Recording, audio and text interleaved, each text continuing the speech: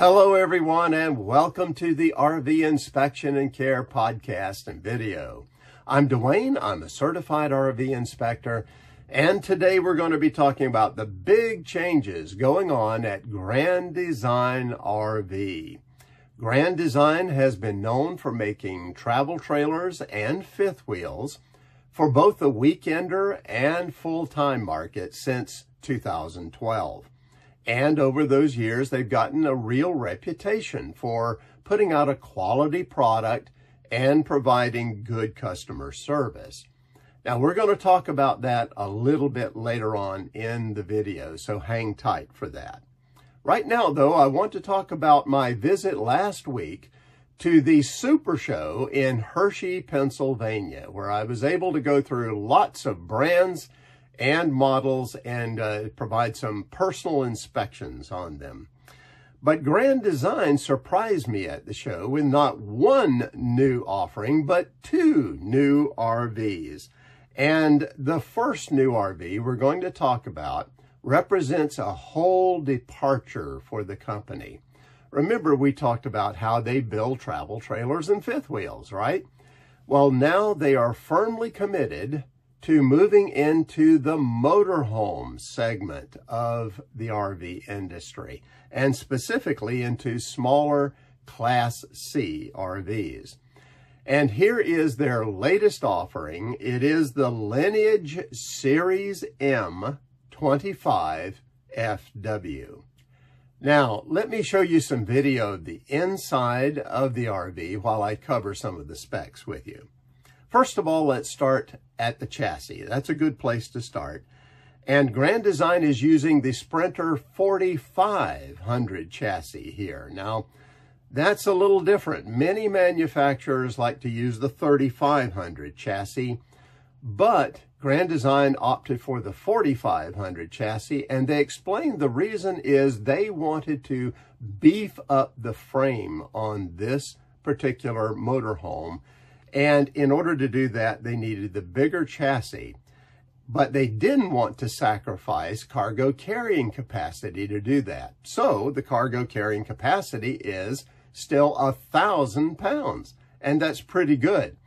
Now, I just made a video about smaller Class C RVs, and in it I mentioned that the cargo carrying capacity is an Achilles heel for this segment of the industry. And it's true that in general, when you're building a really small motorhome like this, it's going to be difficult to come up with a lot of carrying capacity.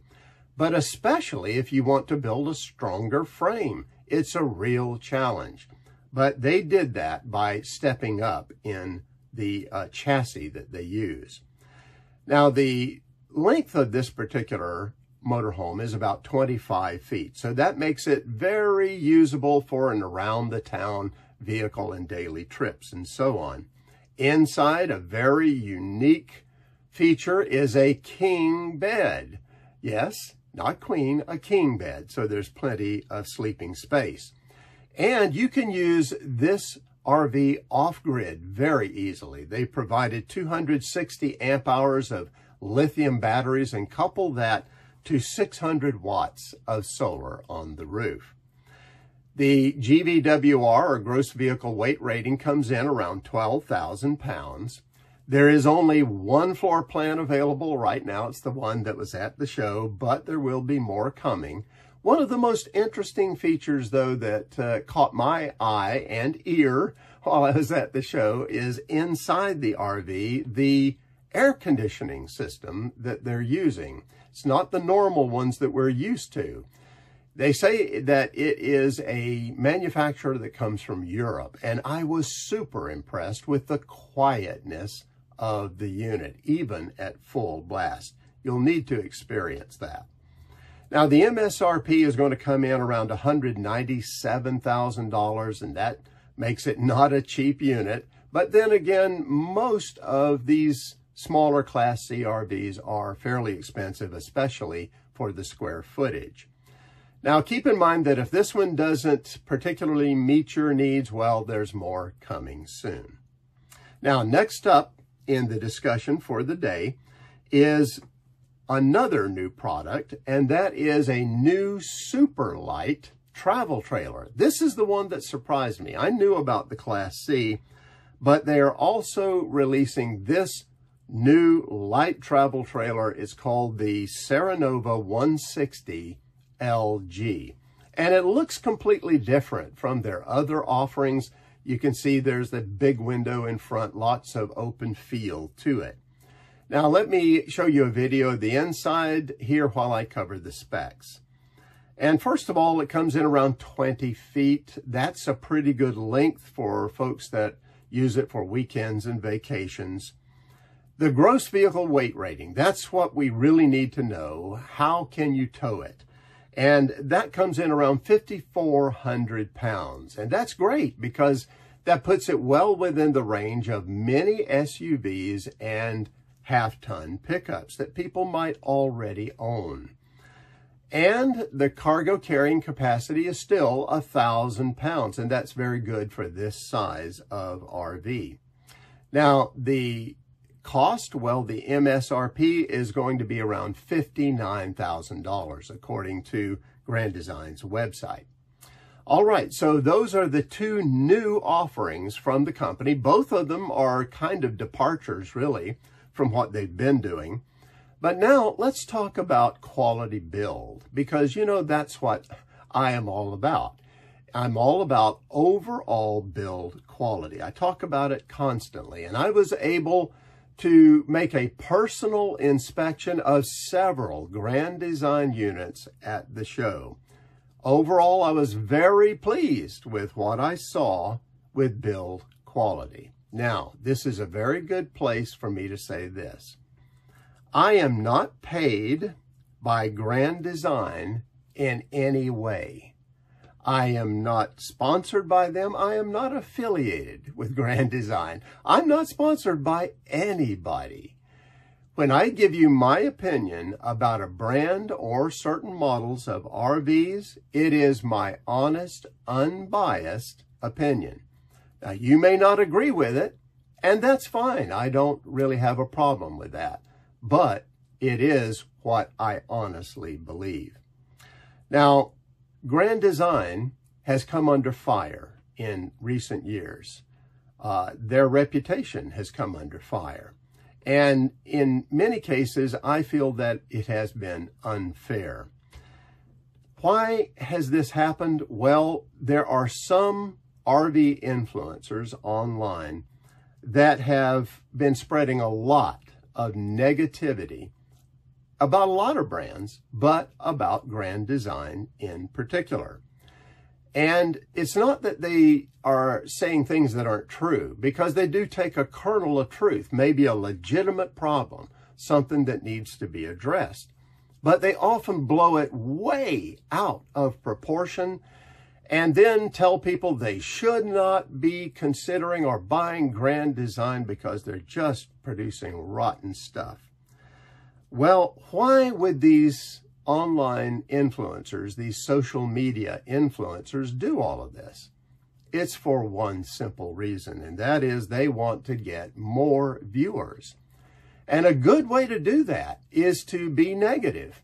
Honestly, one thing I've learned since having this channel is that if you put out a lot of positive stuff, people don't really want to listen to that. They love to listen to negative things and drama very often, or at least a lot of people do. Not everyone, but quite a few. So if you want your viewership to go up, well, then you put out negative things. And especially if you make it negative about a brand that people usually associate with quality, well, then you're probably going to get a lot of viewers. Especially the segment of the RV community that I like to call the naysayers. They love drama, they love negativity, they feed off of it, and they gravitate toward those kind of influencers. Let me say this. This channel is not about drama, it is not about negativity, and it never will be. If that's what I have to do to get viewers, then I just simply won't be putting out any more information. This channel is about putting out information about the way things really are, at least the way I see it. And once again, you don't have to agree with it, but at least know that it is an honest assessment. Now, having said all of that, I sat down with some of the top representatives from Grand Design, and I mentioned a lot of the accusations that have been made about them over the last couple of years. And you know what happened? They gave me very honest feedback. They didn't try to deny it. They didn't try to minimize the issues at all.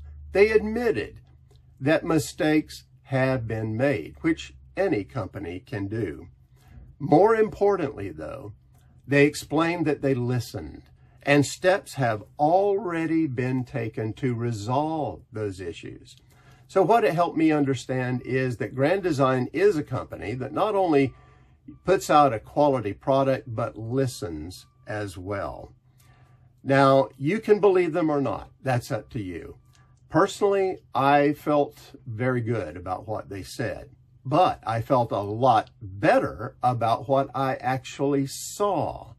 And my personal inspections reveal a company that is putting out very good overall build quality. So I can say this: don't hesitate to consider Grand Design for your next RV.